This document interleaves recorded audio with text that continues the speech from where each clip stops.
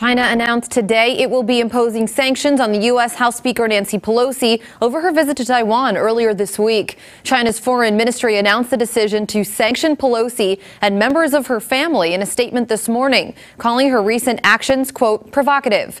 Beijing has also announced it's cutting high-level cooperations in areas like military communications and crime prevention. Today, the House Speaker visited Japan and met with the Japanese Prime Minister.